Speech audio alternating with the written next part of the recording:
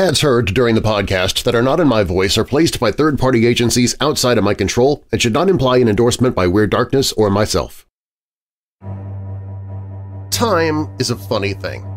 There never seems to be enough, yet there is an infinite amount. Time slips through moment upon second into eternity past, yet present to begin the future. Time is thought to be unstoppable in its relentless push towards the future. Humans perceive themselves as bound up in time as an insect in amber, forever imprisoned and forced to reckon.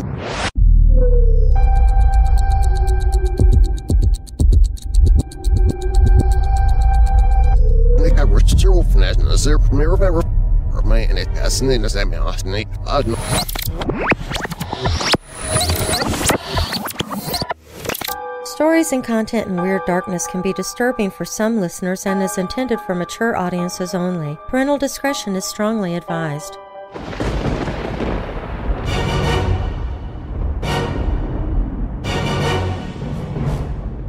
Welcome, Weirdos! I'm Darren Marlar, and this is Weird Darkness.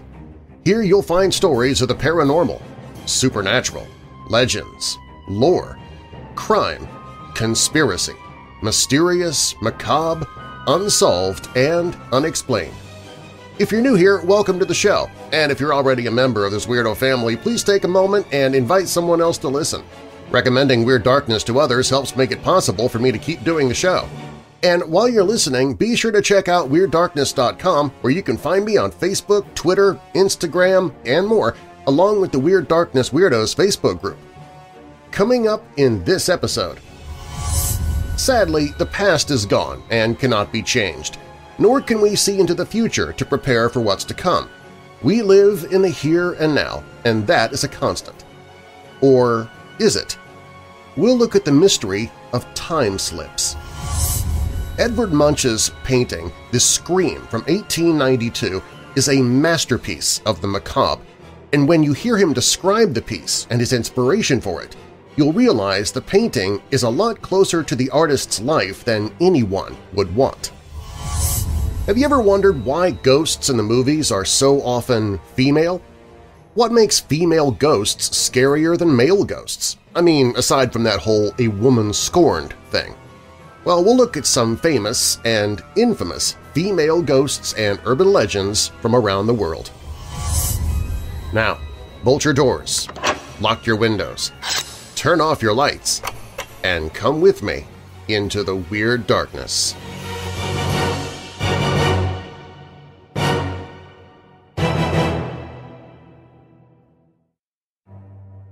Time is a funny thing. There never seems to be enough, yet there is an infinite amount. Time slips through moment upon second into eternity past, yet present to begin the future. Time is thought to be unstoppable in its relentless push towards the future. Humans perceive themselves as bound up in time as an insect in amber, forever imprisoned and forced to reconcile with the regularity and inevitability of change. The past is gone, the present fleeting, and the future is unknown. Or is it? If a Merseyside policeman by the name of Frank was asked, he may have an entirely different opinion on the subject of time.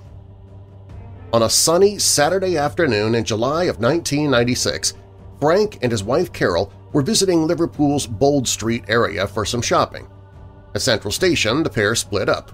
Carol went to Dylan's bookshop and Frank went to HMV to look for a CD he wanted.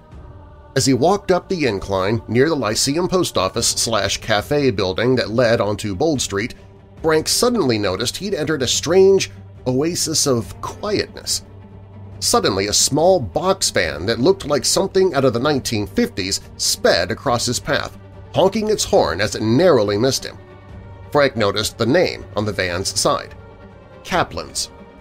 When he looked down, the confused policeman saw that he was unexpectedly standing in the middle of the road. The off-duty policeman crossed the road and saw that the Dillon's bookshop now had the words Crips over its entrances instead. More confused, he looked in to see not books, but women's handbags and shoes. Looking around, Frank realized people were dressed in clothes that appeared to be from the 1940s. Suddenly, he spotted a young girl in her early 20s, dressed in a lime-colored, sleeveless top. The handbag she was carrying had a popular brand name on it, which reassured the policeman that maybe he was still partly in 1996. It was a paradox, but he was relieved, and he followed the girl into Crips. As the pair went inside, Frank watched in amazement as the interior of the building completely changed in a flash to that of Dylan's bookshop of 1996. The girl turned to leave, and Frank lightly grasped the girl's arm to attract attention and said, "Did you see that?" She replied, "Yeah, I thought it was a clothes shop. I was going to look around, but it's a bookshop." It was later determined that Crips and Kaplan's were businesses based in Liverpool during the 1950s. Whether these businesses were based in the locations specified in this story has not been confirmed. Frank's experience is not that unusual in the realm of strange phenomenon. There's even a name given to such events – time slips. A time slip is an event where it appears that some other era has briefly intruded on the present. A time slip seems to be spontaneous in nature and localization, but there are places on the planet that seem to be more prone than others to time slip events. As well, some people may be more inclined to experience time slips than others. If time, then, is the unmovable force that physicists say it is, why do some people have experiences that seem to flaunt this concept?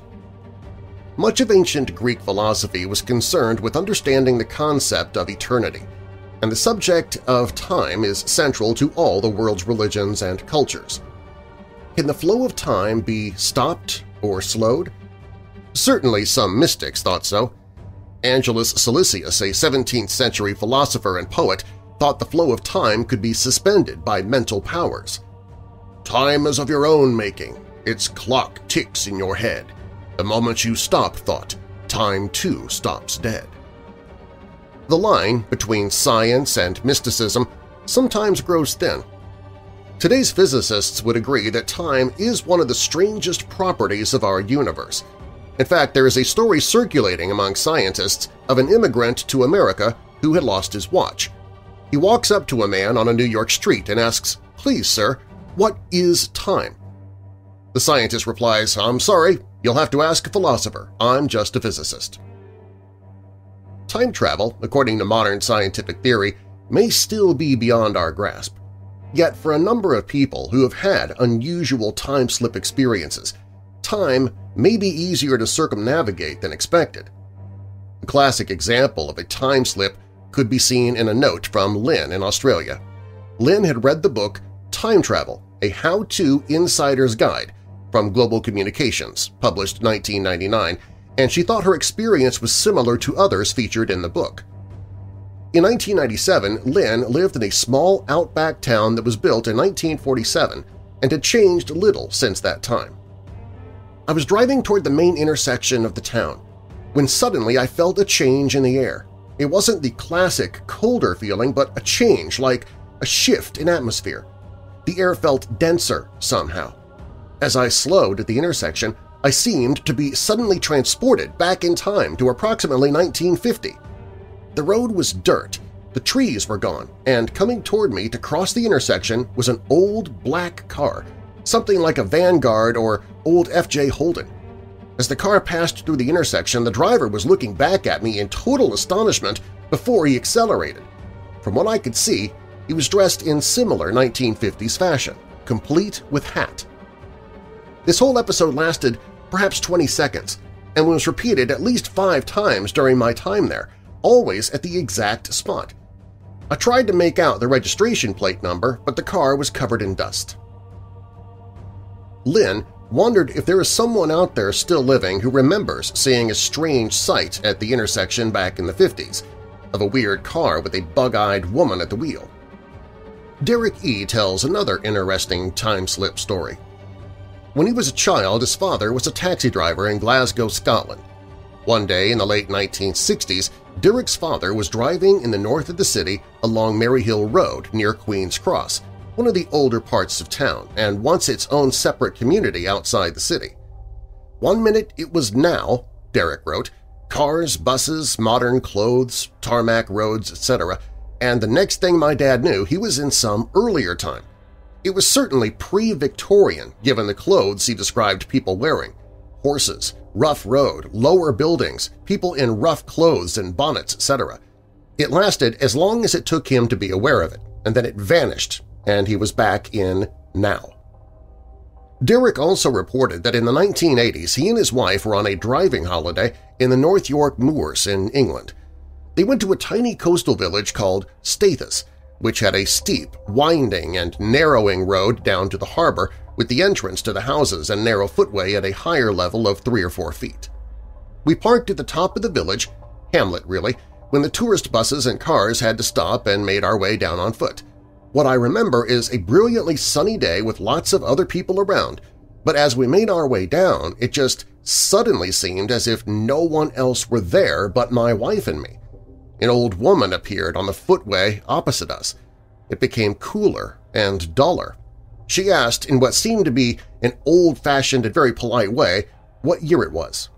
Now, lots of old people get confused, and it could have been that, but what I remember vividly is her black clothes.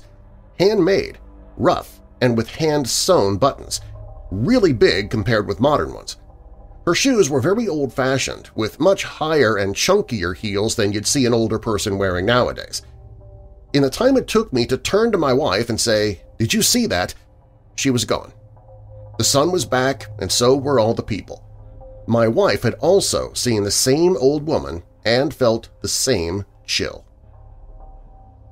Derek's experience seems strikingly similar to traditional ghost stories.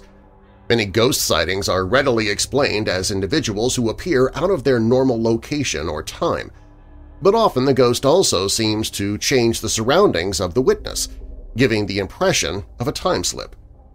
What is open to question is whether these are glimpses into another time, or does the witness or the ghost actually travel in time? Perhaps it's simply different sides of the same coin. Martin Jeffrey, co-editor with Louise Jeffrey of the website MysteryMag.com, speculates that time slips can be recreated or induced using a trigger factor, which occurs when one is interested in his surroundings but is not concentrating on them. A slip occurs at a precise place and moment, and the witness is thrust seemingly into another time. Jeffrey cites the case of Alice Pollock, who at Leeds Castle in Kent experienced what could be called a classic time slip. Alice was experimenting in Henry VIII's rooms by touching objects in an attempt to experience events from another time. After a period of receiving no impressions whatsoever, the room suddenly changed.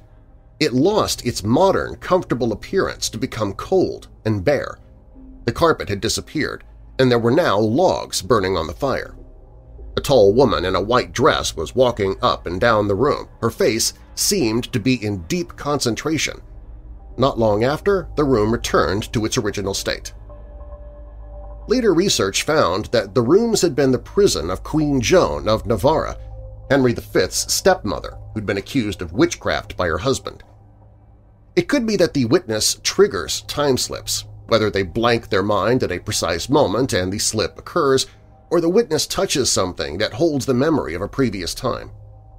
The simplest explanation is probably the psychometric hypothesis, noted Colin Wilson and John Grant in The Directory of Possibilities. In the mid-19th century, Dr. Joseph Rhodes Buchanan of the Covington Medical Institute performed experiments that convinced him that certain of his students could hold letters in their hands and accurately describe the character of the writer. He became convinced that all objects carry their history photographed in them.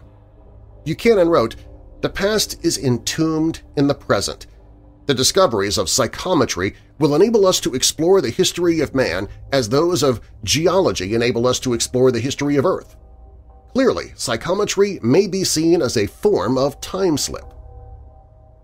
The classic of time slip tales occurred in August 1901, when two English women on holiday, Annie Moberly, principal of St. Hugh's College in Oxford, and Dr. Eleanor Frances Jourdain visited Paris. After a short stay in the capital, they went to Versailles. After visiting the palace, they began searching for the Petit Trianon, but became lost. As they wandered the grounds, both women began to feel strange, as if a heavy mood was oppressing their spirits. Two men dressed in long, grayish-green coats with small three-cornered hats suddenly appeared and directed the women to the Petit Trianon. They strolled up to an isolated cottage where a woman and a 12- or 13-year-old girl were standing at the doorway, both wearing white kerchiefs fastened under their bodices. The woman was standing at the top of the steps, holding a jug and leaning slightly forwards, while the girl stood beneath her, looking up at her and stretching out her empty hands. She might have been just going to take the jug or have just given it up.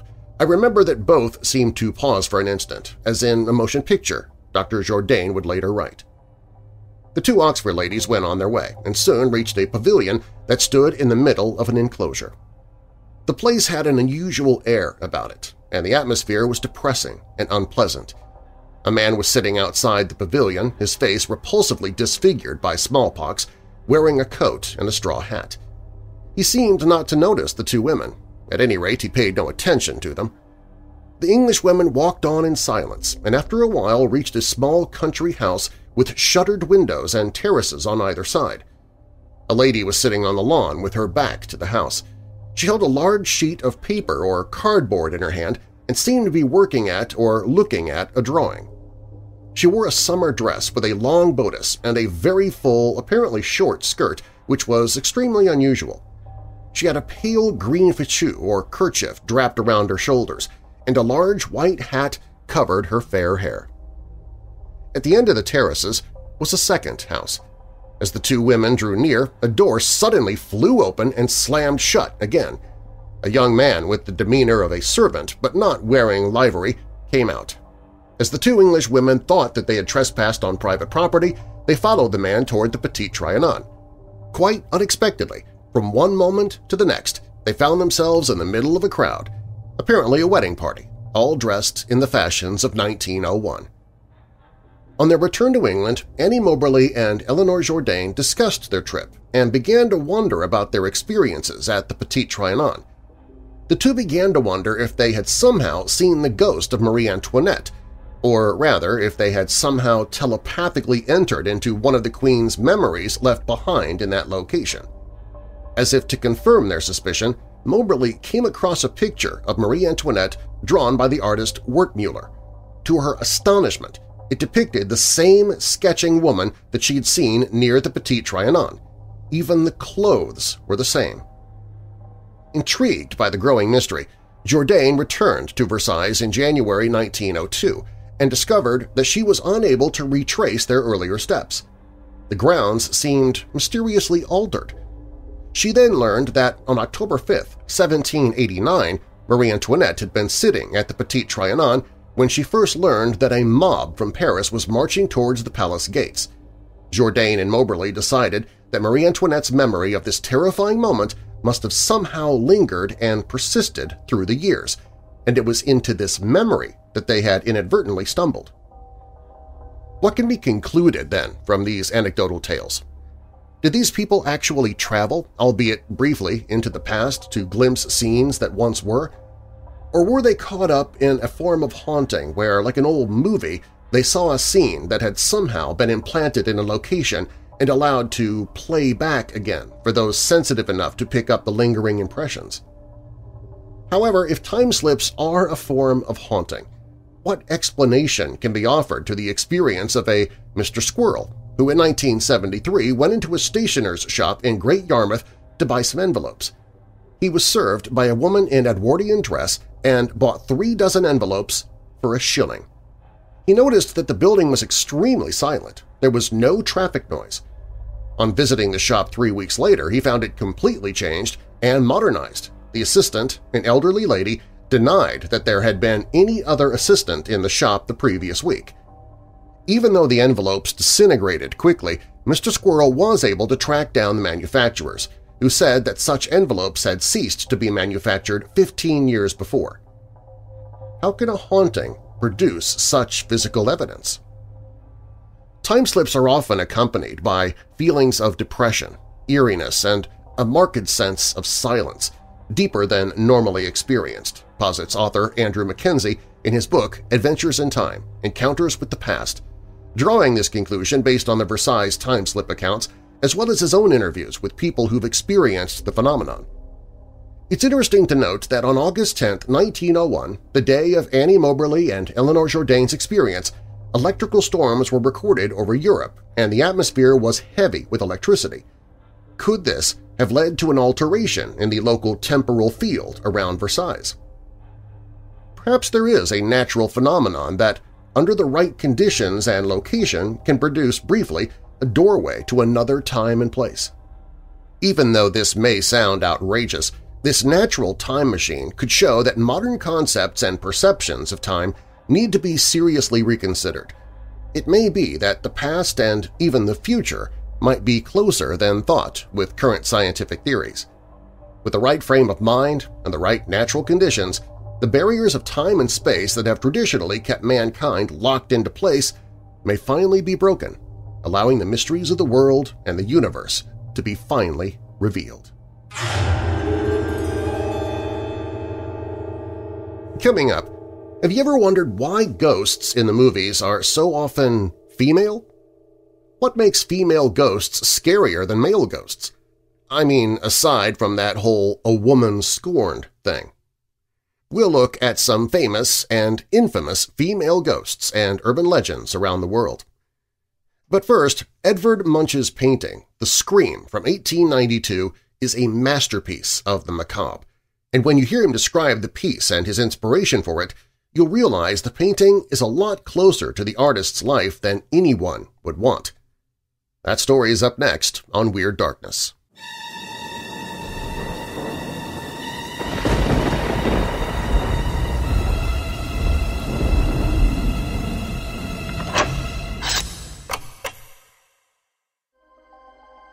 Are you a member of the Darkness Syndicate? The Darkness Syndicate is a private membership where you receive commercial-free episodes of the Weird Darkness podcast and radio show, behind-the-scenes video updates about future projects and events I'm working on. You can share your own opinions on ideas to help me decide upon Weird Darkness contests and events. You can hear audiobooks I'm narrating before even the publishers or authors get to hear them. You also receive bonus audio of other projects I'm working on outside of Weird Darkness. You get all of these benefits and more starting at only $5 per month. Join the Weird Darkness Syndicate at WeirdDarkness.com/syndicate. That's WeirdDarkness.com/syndicate.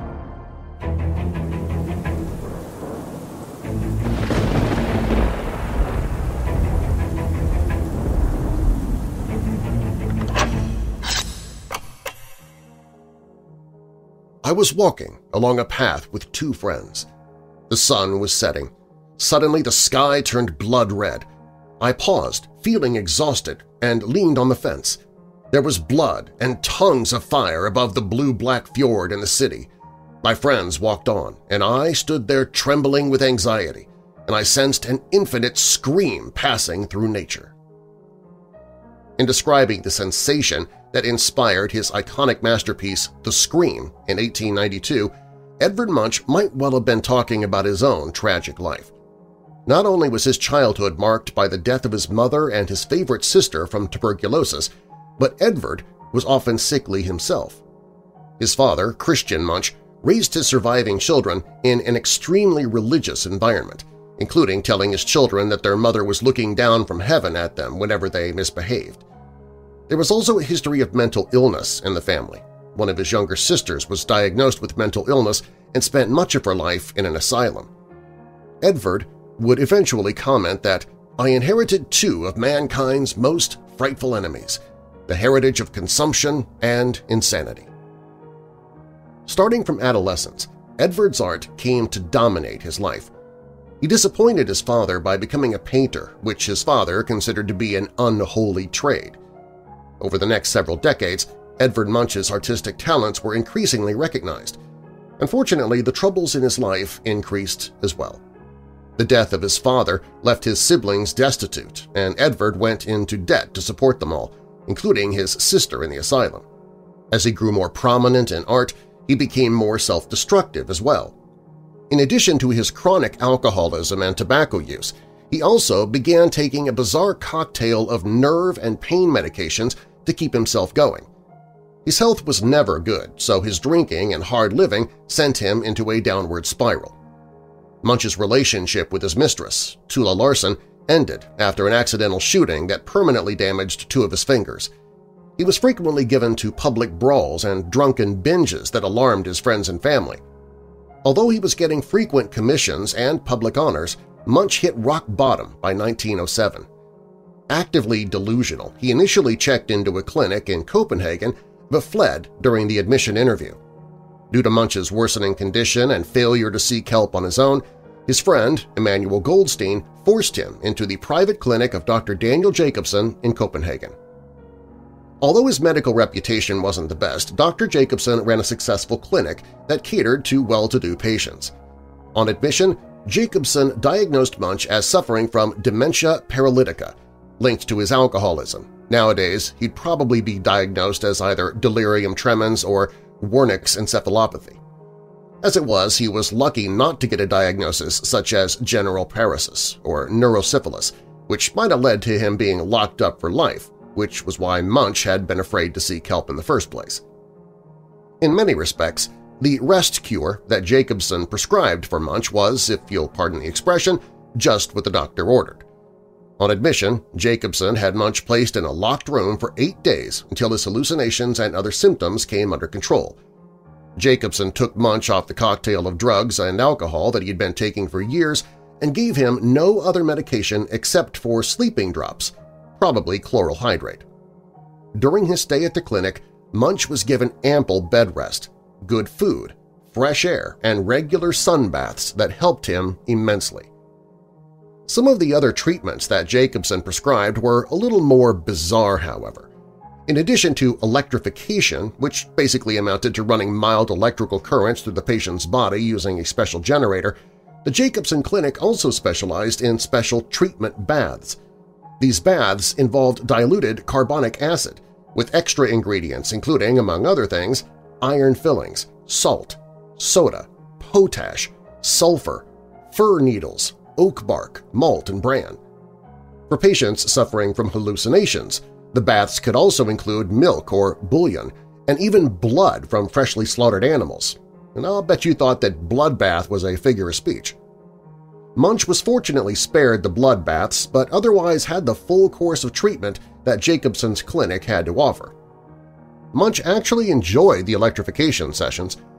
At one point, he drew a cartoon of himself wired up to the electrical apparatus with the caption, "Professor Jacobson passing electricity through the famous painter Edvard Munch, changing his crazy brain with the positive power of masculinity and the negative power of femininity." While he was fond of the female staff, with whom he often flirted, his relationship with Jacobson was always lukewarm. When Jacobson suggested that Munch paint his portrait, Munch complied by representing him in the painting as a somewhat domineering figure, though Jacobson actually didn't like it that much, although the portrait is now considered one of Munch's best. Along with other paintings, Munch also completed a journal of his stay at Jacobson's clinic, which was later published as The Mad Poet's Diary. While Munch had initially planned to stay only 8 months, he didn't actually leave the clinic until 1909.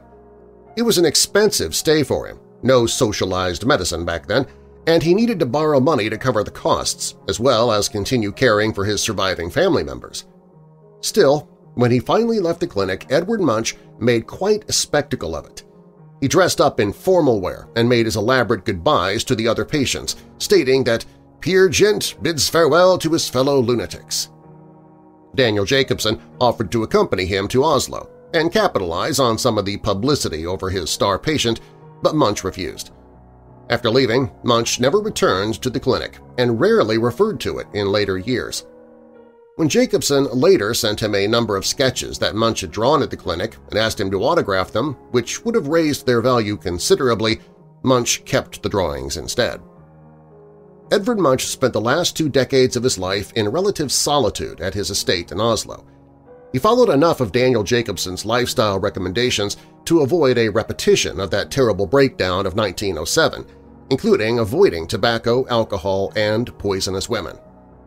Despite a bout of Spanish flu in 1918, He remained relatively healthy throughout his old age, but was overshadowed by the Nazi occupation of Norway in 1940. Ironically, while the Nazis denounced his art as degenerate, many of his paintings were confiscated, and some of his great works, including The Scream, had to be kept hidden. When Munch died in 1944, he received a state funeral, organized by the Nazis, which gave him an unfair reputation as a collaborator. Today, many of Edvard Munch's paintings still invoke themes of life, love, angst, death, and depression. He probably wouldn't have had it any other way.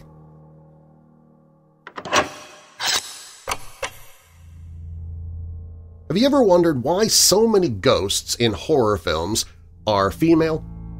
What is the reason for this? Do they appear to be scarier?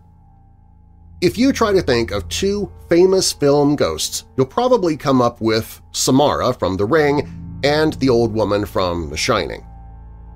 Female ghosts have far more interesting stories than male ghosts.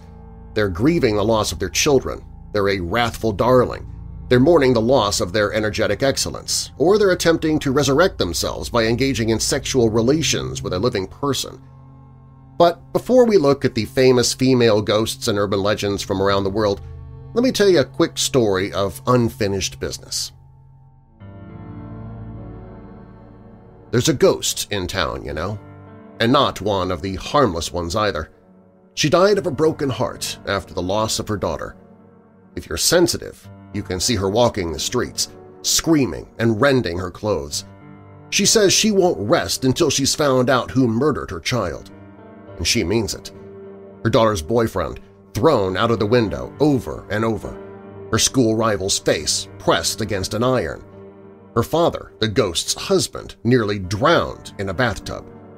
She appears, hurling accusations, and hurts you until you confess. It usually doesn't take long, but she still doesn't move on and realizes it's a lie, so she leaves and finds the next person on the list. Sometimes her screams become sobs. What if it was some wandering vagrant who left town weeks ago? Some serial killers who picked a random target they have no connection to? What if she never learns who took her daughter away? I try to tell her. She does know, of course. I point to the note. I tell her over and over, "No one killed me. I took my own life. You don't need to keep hurting people. It was all my fault." And she leans down and gently takes my skeletal face in bony hands and shakes her head. "Of course you didn't. I know my daughter. I always accepted you.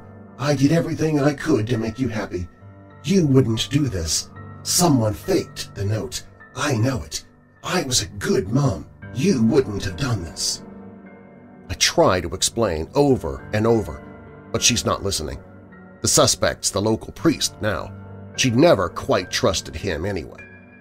My guilt is no match for her rage, so all I can do is watch as she floats away.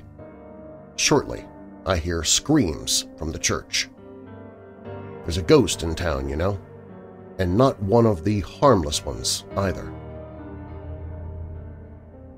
Some of the scariest ghosts and urban legends are female, from Bloody Mary to the White Lady. Have you seen any of these women? The Vanished Hitchhiker.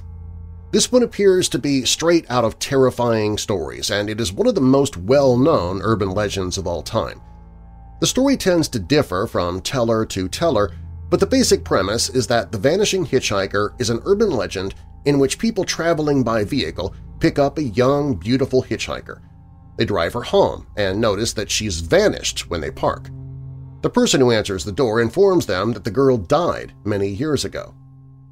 There's a similar story which is about two travelers sitting next to each other on a train, normally a man and a woman. One of them's reading a book, the other person asks what the book is about, the first person says that it's about ghosts, and then they have a conversation about ghosts. The second person then asks if the first person believes in ghosts or has ever seen one, to which the first person says that they've never seen or believed in ghosts at all. The second person then says that this is doubtful, and with that the second person vanishes. This was the version used in the Scary Stories to Tell in the Dark book series. La Llorona, or La Llorona, Weeping Woman, the Wailing Woman or the Crier, is an oral legend about the ghost of a woman who steals children to drown them. La Llorona is always crying when you see her. She's crying because she killed her children. There are multiple versions to this story as well. The legend states a lady was unloved by her husband, but the husband adored their 2 children. She caught her husband with another lady and drowned her children in a river. Out of pain and outrage, she at that point drowned herself. She was denied passage to paradise until she found the spirits of her 2 children. She cries and moans and takes youngsters and suffocates them in the stream that she and her children suffocated in themselves. The legend represents La Llorona as an individual or as a ghost. In one variation, the lore states that after giving birth to and raising 2 sons, an aging wife felt that her husband fell out of love with her and only loved their sons. After catching her husband cheating on her with a younger woman, she was consumed by grief and anger, so she drowned her sons in a river to punish her husband, then drowned herself as well because of what she had done. She was tricked by a demon that told her sons' souls were lost, but she'd be granted entry to heaven if she found their lost souls and brought them to heaven where they belonged. The demon knew that her sons' souls were already in heaven, so the woman would be stuck in the land of the living trying to find her sons forever, crying constantly for the sins she committed. After having spent a long time without finding her sons, her grief and her desperation to just be able to die and be at peace caused her to start taking other children's souls by drowning them. The Slit-Mouthed Woman. This famous Japanese ghost is a woman who targets children. She's usually wearing a mask over her lower jaw. According to the legend, she asks her victims if they think that she's attractive. If they respond with no, she will kill them with her weapon. If they say yes, she will reveal that the corners of her mouth are slit from ear to ear, and she will then repeat her question. If the individual then replies with no, she will kill them with her weapon. If they say yes, she will cut the corners of their mouth in such a way that resembles her own disfigurement. While as horrifying as she sounds, there are some methods to escape from the slit-mouthed woman, methods including answering her question, "Am I pretty?" by saying "average," or by distracting her with money or hard candy.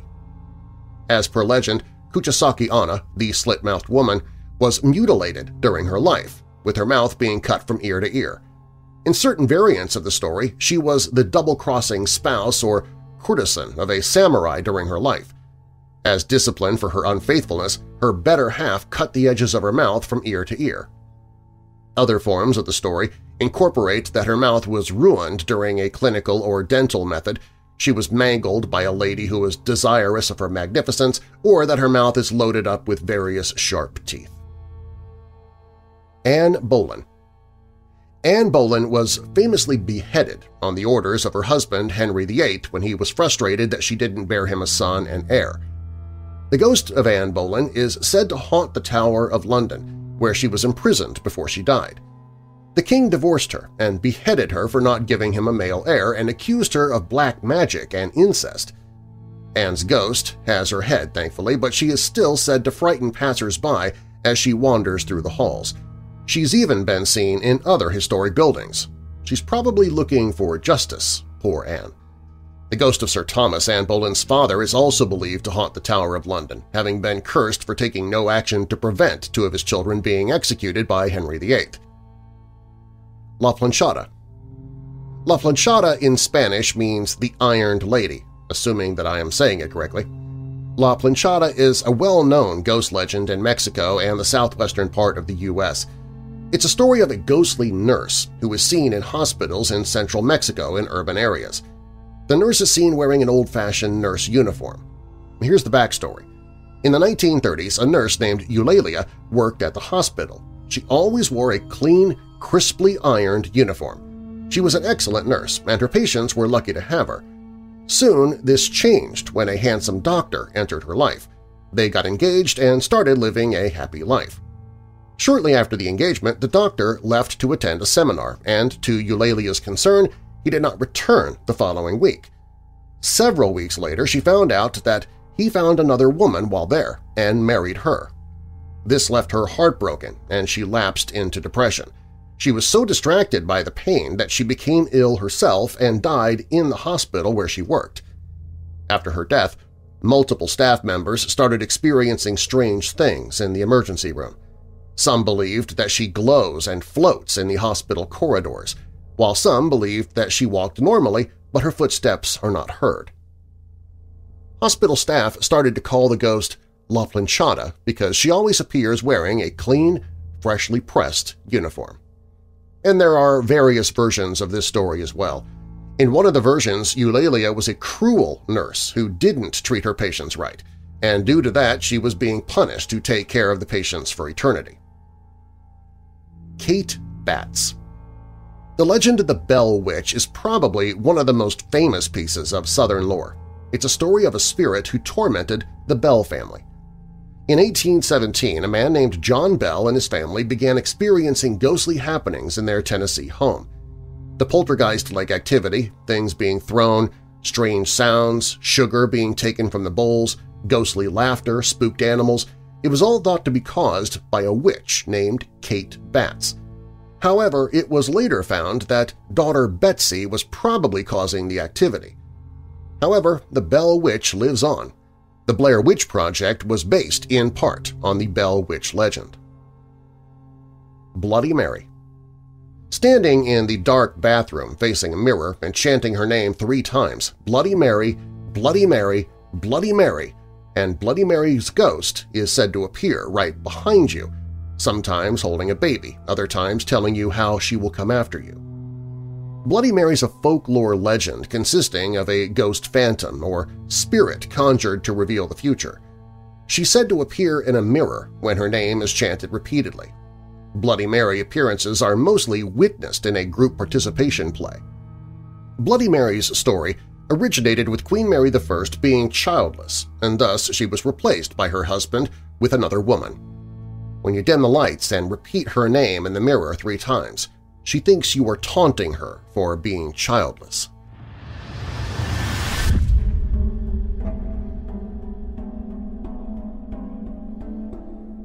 When Weird Darkness returns, I have a story from one of our weirdo family members.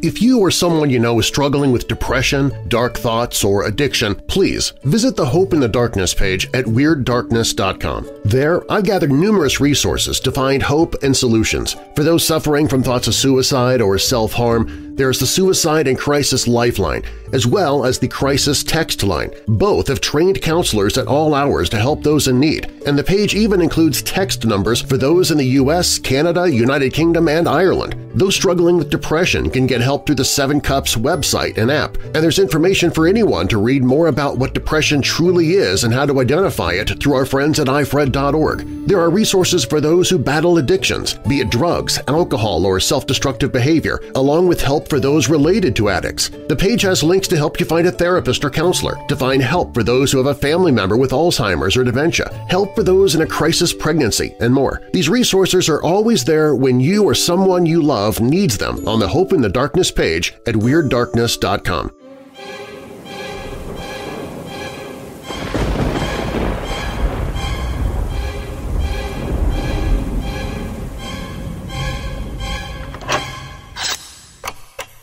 One of our weirdo family members sent this one in, and they only wanted to share their first name for credit. It's titled Something Above Us, written by Norman. When I was around 10 or 11 years old, I went on a road trip with my mother, her close friend, and her daughter. Jenny, the daughter, and I were about the same age. We grew up together and were childhood friends. My mother and her mother were close friends, and that's how we met. I used to go to her house after school and watch TV, play video games, go swimming in her pool while our mothers caught up to chat and have coffee. I remember one day my mother told me, "We're going on a trip with Jenny," and I was pretty excited about the news. The trip was from Cairns to Townsville, which was around a 4-hour drive in far north Queensland. We were going to stay the night with some friends of my mother's. I slept for most of the drive and remember being woken up by Jenny. "We're here! We're here!" I remember looking through the front windscreen of the car from the back seat. I saw a driveway leading to a very modern-looking house with large trees to the side and behind it. We got out of the car and made our way inside the house. I didn't know anyone who lived there. I was introduced to a couple who had a daughter around the same age as us and also a baby. That night our parents all went out for dinner. Jenny and I stayed home to watch movies with our new friend and to also babysit the baby. It was getting late and we all decided to go to bed. I was woken up by a terrified Jenny. She was freaking out and couldn't keep still. She seemed to have lost all composure. "There's something above us," she told me. I wasn't fully awake when she told me. I sat up on my bed and wiped my eyes to try and understand what she was really saying. When I gathered myself, I was in shock. What I felt and saw was nothing I've ever experienced in my life. The room I was sleeping in was shaking like a small earthquake, but it seemed to be vibrating rather than shaking. We both were too scared to leave the bedroom. We laid on the floor and hid beside the bed away from the window. We could hear a buzzing sound. We could feel the buzzing sound through our bodies. The buzzing came and went in intervals. When the buzzing got louder, we saw a light outside illuminating the backyard, like it was daytime. Jenny and I both saw it and were puzzled. It must have been around 11 p.m. at night. When the buzzing went quiet, the light disappeared, and it was nighttime again. This happened for quite some time. We had enough. We both ran out of the bedroom to try and find the other girl and the baby. When we opened the door, we could see the living room. There was a window next to the front door overlooking the front yard. What we saw was the most frightening thing ever. We were standing right in between our bedroom and the front door window just across from the living room. We noticed that when the buzzing sound got quiet from our bedroom and the blinding light was gone, it actually went from the backyard to the front yard. It was like the front yard was daytime and the backyard was nighttime, and it kept on switching back and forth along with the very disabling buzzing sound going through our bodies. We didn't believe our own eyes. We went to the other room where the girl was sleeping in. She was crying and didn't know what was happening. She was worried about the baby in the other room. All three of us went to the baby's room to make sure the baby was safe. We opened the door to the room and couldn't believe our eyes. The baby's cot was swinging back and forth by itself, and the baby was crying. We were frozen with fear. Then we all lost time. I woke up in bed. It was the next morning, and I couldn't remember the moments after I went into the baby's room. I could still remember the buzzing sound and the blinding light shining over the yard. Jenny and I didn't tell our parents about what happened. We were too shocked, and we couldn't describe exactly what happened that night. We went outside to the backyard to see if we could see any changes or any signs of what happened. As we were walking around, we saw the lawn was burnt. It was a black circle, and the green grass had turned brown and dry to the touch. We were freaking out. We knew something happened, and it wasn't just our imagination or some dream. The house next door was being built and basically was a construction site. It had the walls up, but only the framework. After we checked the backyard, we decided to go and have a closer look at the construction site next door. There was a weird feeling coming from this site. We thought maybe there could be some evidence from what happened last night, somewhere here in this half-built house. We started walking towards the house, and then I stopped. I saw something run from behind a wall to another wall. We ran back to our house as fast as we could. I didn't look back. It looked like a small human, skinny and white, no clothes on. Jenny and I never really talked about this as we got older. I'm 35 now, and I will never forget that night that we had something above us.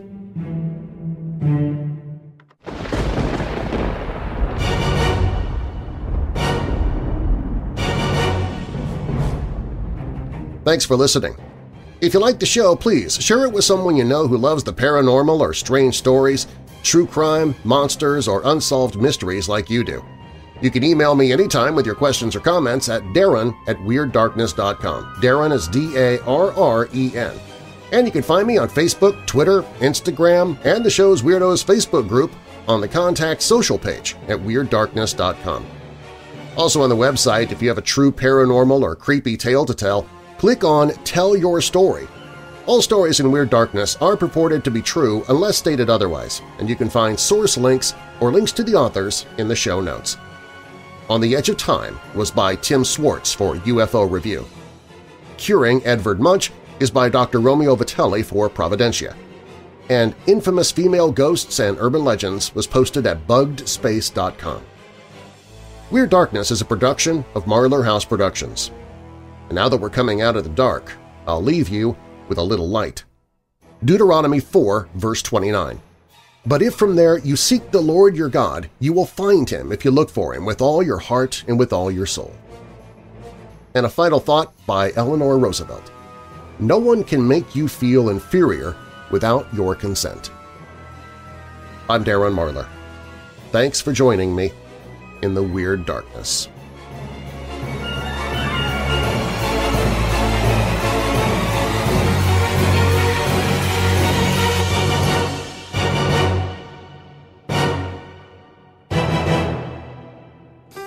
Hey Weirdos! Our next Weirdo Watch Party is coming up fast. It's Friday, February 9th. The gruesome twosome of Graveyard Cinema, Horrible Henry and Mad Marty are presenting 1950's Quicksand, starring Mickey Rooney and Peter Lorre. I suppose you know what you're getting into.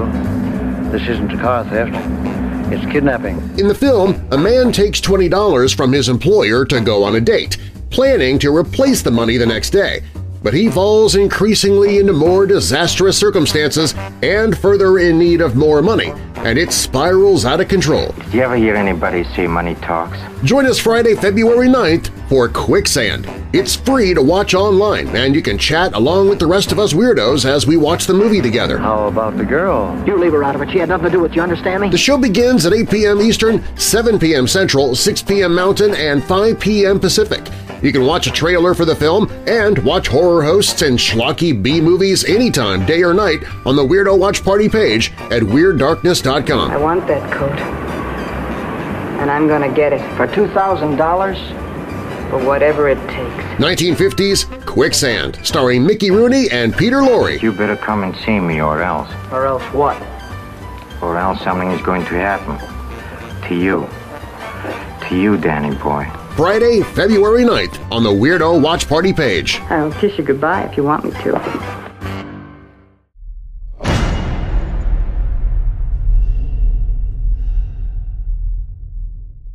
Hey Weirdos! Be sure to click the like button and subscribe to this channel, and click the notification bell so you don't miss future videos.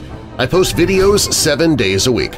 And while you're at it, spread the darkness by sharing this video with someone you know who loves all things strange and macabre. If you want to listen to the podcast, you can find it at WeirdDarkness.com/listen.